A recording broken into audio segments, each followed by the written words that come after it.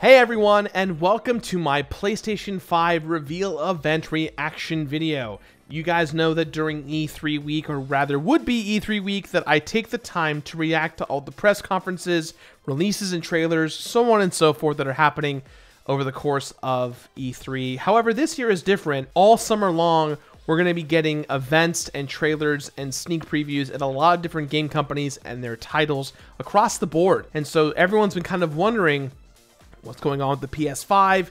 We know what's up with the Xbox Series X. We are waiting to hear more about the PS5, and we're kind of also waiting for a Nintendo Direct at some point from Nintendo. This is the first big reveal at the PS5. We're going to talk about the highs, we're going to talk about the lows. More importantly, we're going to talk about the hardware itself. The first game reveal we got was GTA 5 is coming to the PlayStation 5.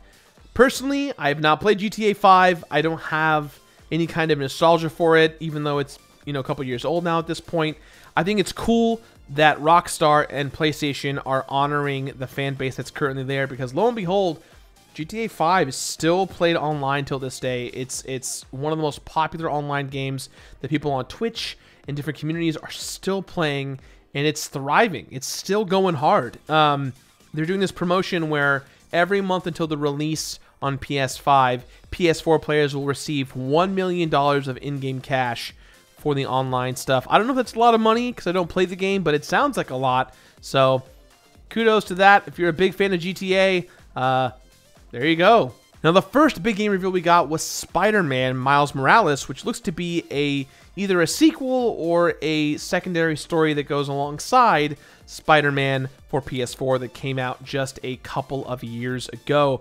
It feels like yesterday we got Spider-Man, and what a great game they ended up being. One of my favorite games of the year. Definitely a lot of people's favorite game. The combat is incredible. The graphics were wonderful. The music was so good. It's exciting to see that now with the Miles Morales storyline behind it. I love Miles Morales. I loved Into the Spider-Verse. And I think that, this is a great launch for the PS5, considering that at the end of all this cool showcase of trailer, we did in fact get a benchmark release date. Rather, hopefully, for 2020 of this year. We'll see. I say it's a benchmark because it might change, but we'll see. Next up, we got a trailer for Gran Turismo 7. That's about it. All joking aside, I'm not a big Gran Turismo guy. Realistic racers aren't necessarily my thing. I'm more of a Mario Kart-esque kind of guy. I will say, as someone looking in who has no knowledge of Gran Turismo up to this point in my life, I have seen my friends play them a lot, and I will say that I am not really impressed with the tech behind Gran Turismo 7 yet. I think that it will get there, or rather, when we see more footage of it later on, it'll be in a better spot. As most of you know, all this stuff is in pre-alpha, so the footage is going to either look better or it's going to look worse over time. Next up, we have Ratchet & Clank Rift Apart. This is super exciting. I love the Ratchet & Clank games. I'm slowly making my way through the series right now again. But I recently did the first game on the original PS3/PS2, and I did the reboot on PS4 when that came out, and I loved both for their own different reasons. And Rift Apart is one of those games that looks like it's designed for the PS5 in mind, because you see a lot of particle effects, you see a lot of quick action that's got a lot of quick loading and quick textures popping in and out really quickly. And I think, kind of like Knack, for lack of a better term, Ratchet & Clank is designed to showcase the power of the PS5, and so far, I'm pretty impressed. A lot of the games we're going to be talking about today have the same quality of a really cool narrative-driven trailer, not a lot of gameplay, or rather the gameplay that is there is not as direct as it should be or could be. And one of the first games to kind of live up to that is Project Athia, Project Athia, I believe is the correct term. Designed specifically for the PS5, as per the trailer states. It looks cool. I like what I'm seeing. Again, I don't have enough context to how the game fully plays, but the story really is. Looks cool, seems cool. Is it cool? Will it play well? No idea. Next up, we have Stray, which is one of those Annapurna indie games that I think is always endearing. Annapurna is great about supporting indie developers who really put their heart and souls into games. Stray looks at a world in which robots have taken over, the humans are gone, and we have robots who are intrinsically connected to cats. And so these cats and robots kind of respect each other and work with each other, and that's kind of all we have. I don't know if we play as the cats. I don't know if we play as the robots. I don't know if they're enemies or friends. They seem friendly, but really we don't have enough insight as to how the game plays or how it overall narratively connects. Then we take a quick break to focus on what I call marketing buzzwords and features for the PS5. Things like Ultra 4K Blu-ray, ray tracing, high-powered solid-state drives, haptic feedback, adaptive triggers to the controllers, motion sensor, built-in microphones, 3D audio. This is all stuff that most tech people of our community kind of know what they are. So it just seems like for everyone who's looking in who doesn't quite know those things, they really wanted to captivate them with cool 3D motion effects and cool theming to go along with it. And it works, you know. That's the kind of footage you want to see when you're at a kiosk at a game store or a big outlet store like Target or Best Buy, right? You want to see the appetizing CG thing in front of you, and it'll make you want to buy a PS5, hopefully, if those buzzwords get you. Next up, we have a new franchise called Returnal, starring a woman who's an astronaut who's in space, or rather crash landing from space onto a planet, who basically dies and has to relive this loop of her crash landing on the planet and dying again and again, and you have to play the game to figure out what happened, why it keeps happening, and how to progress through it. We have a little tease of over-the-shoulder shooting. It seems like a third-person shooter. That's great and all, but again, if you're going to have a narrative-driven story, either have it go full narrative and captivate me and don't give me any gameplay, or go full gameplay with little narrative. And I think a lot of these trailers struggle to mix the balance between the two. I also think that Returnal is kind of a dumb name. I understand what it's trying to do, you know, return, eternal, returnal. I get it. It's just kind of a dumb name. Either way, despite its dumb name, I'm willing to check it out. Sackboy: A Big Adventure is exactly what it sounds like. To me, this comes off as a 3D Super Mario 3D World version of Little Big Planet, which I am totally A-okay with. I love Little Big Planet. I love Sackboy. I love the world and the atmosphere and the characters. So to have a 3D platforming couch co-op approach to it, I'm all for it. Now, when I was a kid, I loved this PS1 game called Destruction Derby. It was really cool in that you take your car, run to another car, you explode, whoever lives is the winner. Pretty simple stuff. I'm sure it's a lot more mechanical than that. But we saw a trailer for a game called Destruction All-Stars. Now, I don't know if they're connected, but the concepts are intrinsically the same. You have people in these really cool cars, you know, character versus character, crashing into each other, things exploding. I wrote down on my notes here, Hyper Mario Kart meets Fortnite. Now, it sounds kind of bad to say that, but the idea being the art style and the tone matches Fortnite, but it seems like it has this Hyper Mario Kart gameplay where you crash into each other, you can get power-ups and hurt each other. If your cars explode, you jump out and try and commandeer another person's car, or you avoid getting hit. It just seems like a lot of fun. It has a lot of that Rocket League vibe to it as well. So I'm hesitant because I want to see more. Again, one of the better trailers because it knows what it is. Focuses a lot on gameplay, a little bit of narrative to kind of tie everything together, but most of it is gameplay based. I'm a big fan of it. I'm all there for it. Next up, we have Kena Bridge of Spirits. You have it looks like an action platformer with magic about a person named Kena who has these cool little furry creatures that follow her around that she works with. I think she's trying to preserve them or really work with them and preserve nature. Again, narrative is kind of cryptic, but the gameplay, there's lots of it. It's action oriented. It's got some cool magic to it. It looks really, really cool. Again, even though it looks cool, I have no idea what's going on. So I'm going to be in that zone of cautiously optimistic. That's the secret tag of this video. Cautiously optimistic. So Goodbye Volcano High, I feel, is one of the best trailers in this lineup because it knows exactly what it's trying to do. Tell a narrative with no gameplay. It's focusing heavily on what the story is, what these characters want, and it's going for that coming of age, good feel, high school drama storytelling, you know, Life is Strange-esque, right? And I think it's important to know out the gate what you want to convey. Are you trying to convey gameplay? Are you trying to convey story? And I think Goodbye Volcano High does a good job of sticking to story.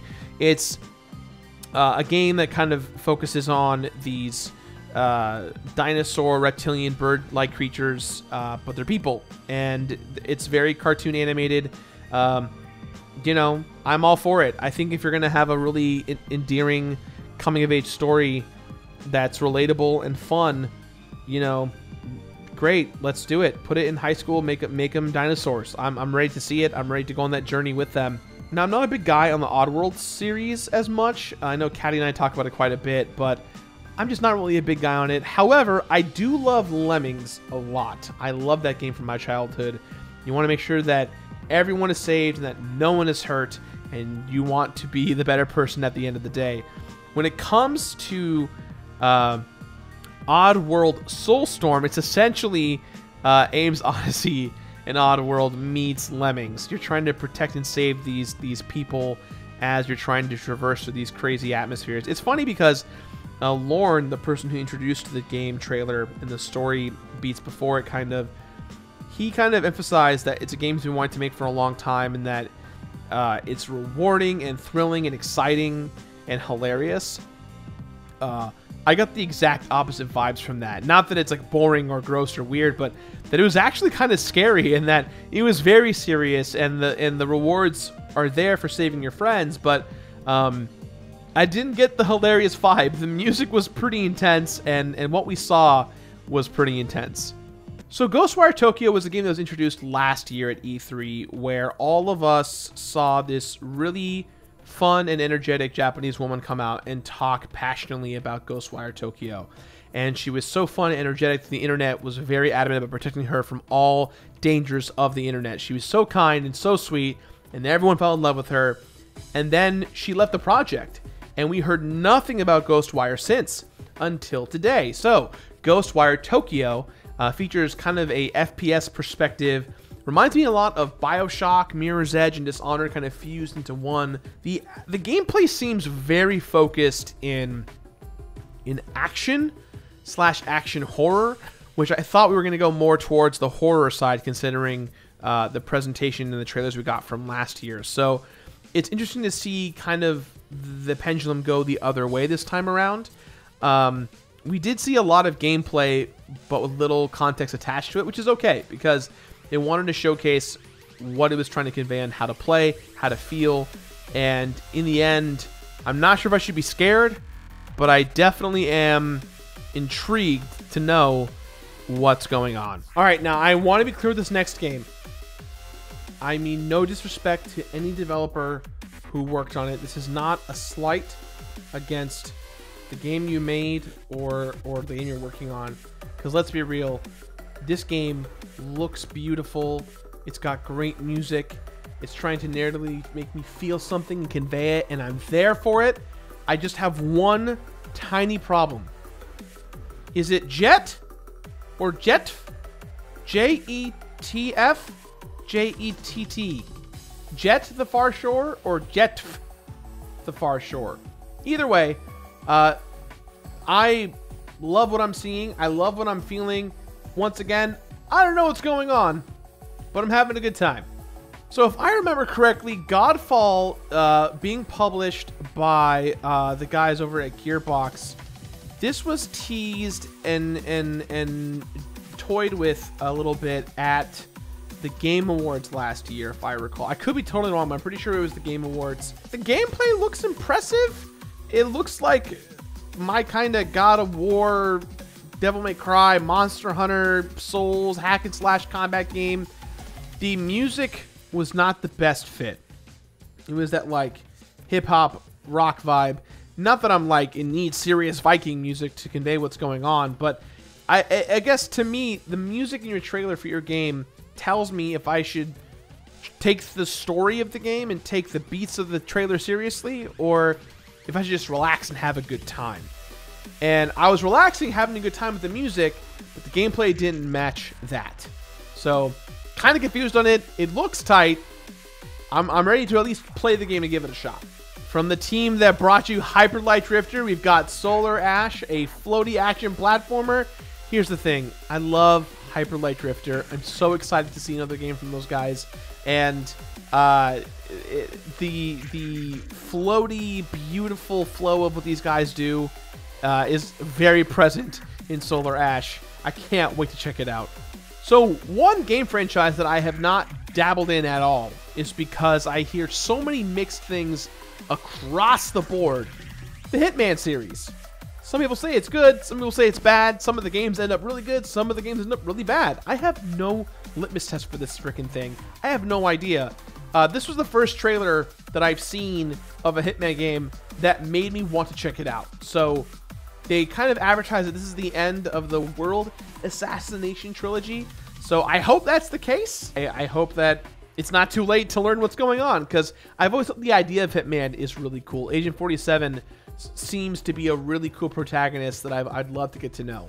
If you guys are a fan of Astro Boy from the PS3 stuff, there's that really cool thing. Real quick, check it out. Little Devil Inside is also a little cool medieval action game. I really dig the art style. Gameplay not for me, but hey, take a look at some gameplay. And of course, NBA 2K21, because I love sports so much. Look, I have nothing against these games that do the yearly thing. I just really miss NFL Blitz, NBA Jam. Bug Snacks is the kind of game that I'd love to sit down with my girlfriend and play. The guys over at that worked on Octodad, they're really fun. Those guys are so good at making you feel like you're having a great time playing their games. And Bug Snacks seems no different. The aesthetic is really cool. I love the fact that like you can sense that like everything looks delicious, is delicious, and seems delicious, but you know there's a sense of dread kind of leaning into it. So the trailer I thought was very, very well executed, very, very fun. And I think at the end of the day, though, I just don't know how the game plays 100%. So to me, I gotta see more gameplay. I'd love to play to try it myself. Okay, so this next title is one that I think everyone on Twitter and on Facebook and Reddit and even the YouTube live stream that I was watching was blowing up. Demon Souls. I think it's a remake. Look, Blue Point Games, thank you for all of your hard work. I don't know if you guys watch me, Blue Point Games, but let me be the first to tell you, you guys do incredible work. I'm sure someone's told you this, but you guys do fantastic work. The remakes and the remasters and the love and passion and dedication that your team puts into your projects is so palpable that you make people love to play games again and again and again. And Demon Souls, I never thought I'd get to see a remake in my lifetime. Here we are. I think it's going to be so awesome. You guys have made so many people happy just in this announcement alone. You know, Bloodborne for PC can wait. I am ready for Demon Souls. So the studio behind the Dishonored franchise is making a game called Deathloop, and this is my kind of game. I love that there's this this super stylistic approach to it. Very, very well done, well executed for a trailer. This is the kind of stuff that makes you want to go to the movies and watch, right? It's great pacing, great action, great storytelling, great showcasing of the gameplay, explaining what's going on, making us care about the characters, making us care about the game loop. And I think overall, this was the game out of all of this that I didn't know anything about in advance. Obviously, no one did, right? But it was the kind of game where it was a roller coaster for me when I saw it, right? It was doing this the whole time, and I felt, you know, really engaged in what was going on. I love the fact that there's 8 assassins that are a part of the loop that you have to take out. There's one assassin trying to kill you the whole time, and in between all of this is a story, is a narrative of trying to figure things out. And the point of the game is to die and die, and I love how the catchphrase is die, die again, as in try, try again. This game, look, Dishonored, incredible franchise, incredible game. Very, very excited to see what they do with this IP that they're making called Deathloop. Okay, probably my favorite trailer in the entirety of this conference was for a game that was rumored, that I've seen leaks for, that I did not know if it was true or not, but the minute that it started, the minute I saw the panning and how it looked and the words, I knew that this was Resident Evil 8, or in this case, Village. Now look, I love Resident Evil. I loved Resident Evil 7. I've had a completionist episode in the works on it for many, many years at this point. I'm stuck on a few RNG aspects. That's why I haven't done it yet. But I love where RE7 set up for the next title. I cannot wait to dig into this with the Scary Game Squad boys. I need to know what's going on with Chris Redfield. What are the intrinsic ties to Umbrella anymore at this point? Like, it seems like we're going back to the set of where Code Veronica took place, and if that's the case, oh god, that's so cool. That is so flippin' cool. Let's do it. I'm so excited. I will say the one thing about this trailer that did question my faith in it is that there are a lot better games with regards to look that were in this trailer compared to Resident Evil 8. I felt like it was a little low res. I felt like it didn't live up to the Resident Evil standard. And that may have been just because, you know, they got to meet those deadlines and such, but I don't know. I don't think this game is ready. And they did say 2021. I hope they get there. So when I saw the trailer for Pragmata, I immediately thought this was the game that the writer of Dead Space was teasing. And I didn't look it up. I could be right or wrong. Let me see. So I looked it up, and the writer of Dead Space deleted their tweet. But I thought, based on this game right here, Pragmata, that this was the game that he was referring to. I don't know if that's still the case. I don't know if that's true or not. But Pragmata, it gave me so many different vibes. I thought for a second it was a trailer for No More Heroes 3 because of the astronaut from No More Heroes 2. I thought it was like a sneak peek a little bit of like Last of Us. I felt so many ups and downs. I thought it was like Resident Evil at one point. Like it was kind of confusing. And then it had a 2022 date. Out of all of the games, this was the only one that had a 2022 date, which I thought their best option is instead of putting 2022, just put no date at all. It looks very pretty.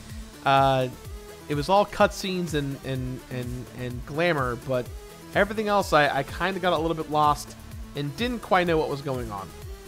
Last but not least, we had Horizon Forbidden West, which this is a hugely anticipated title. You know, I completed Horizon Zero Dawn a couple of years ago, and I had a wonderful time with it. I loved it so much, and immediately when I heard, you know, actually talking, I knew exactly what it was. I heard her voice, and I was like, this is Horizon. I'm so excited for it. It looks wonderful. I love the idea that the planet is poisoned and corroding itself, and there are people who want to help the planet, the people who want to hurt the planet. It's just, I cannot wait to revisit this world again. I'm very excited for it. It still looks so good. I'm hoping that Guerrilla can kick it up a notch with its graphical power with the PS5. So after all of this, we finally got a reveal of what the PlayStation 5 actually looks like.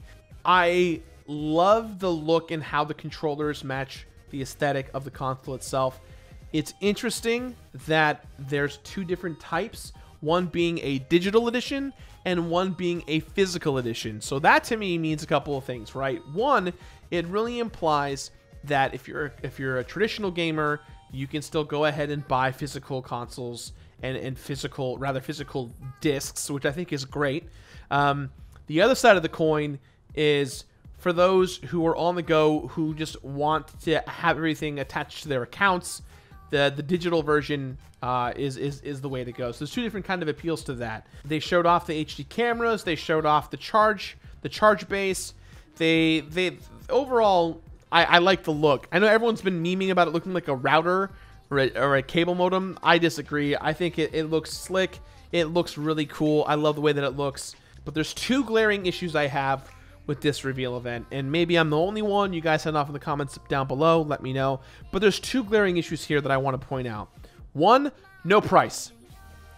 No price. Here's the deal. Sony, you guys are the kings, well, you used to be, of getting the right price. The bombshell drop, right? When the PS1 was announced, you guys came out moments after Sega did their thing and were like, boom, here's the price, and you crushed it. PS2, I thought was aptly priced. You guys dropped the ball with the PS3 pretty hard because the architecture was expensive, overpriced. You guys struggled, and you bounced back eventually. PS4, you guys were really conservative to matching Microsoft in their price range for the Xbox One. Why do we not have a price point yet? is what I want to know.